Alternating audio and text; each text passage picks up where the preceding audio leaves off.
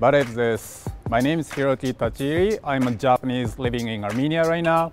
I'm an entrepreneur, business person, and social development practitioner. So Armenia and Armenians have changed a lot since I came to Armenia for the first time in 2009. Now, look around Yerevan. More and more modern buildings have been built. Local Armenian people have become more fashionable, let's say international standard. Men no longer only wear black shirts, they are colorful. And of course, I feel much more comfortable when I walk on the street because they are much more used to seeing foreigners in this country. Although Yerevan is a tiny city, it has many sites for sightseeing.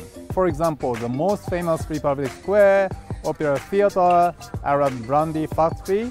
However, let me point out two most favorite sites of mine for sightseeing here. The first one is Yerevan Children's Railway and Hrazdan River nearby. And second of my favorite site I want to mention is Kond.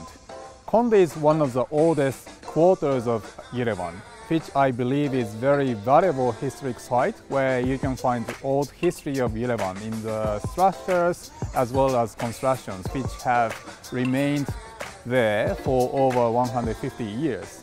Now I'll talk about sites that you can enjoy in Armenia. So Armenia has a lot of sites that you really enjoy.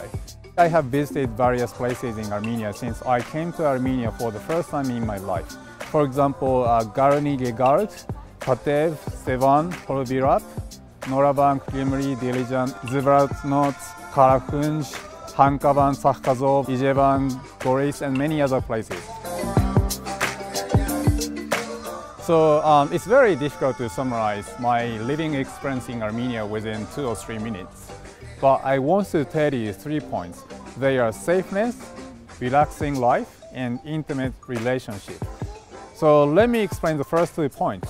Armenia, especially Yerevan, is one of the safest cities in the world, where even women can walk alone at late night, and local Armenians are generally much more laid back compared to Japanese. So I feel very relaxed by living here, that I believe has improved my quality of my life. In addition, and most importantly, one of the major reasons why I moved to Armenia was intimate relationship of people. In other words, the closeness of human relationship in this country. So for the people like me, I think Armenia would be one of the best places to live in actually. So thank you very much and enjoy your time in Armenia.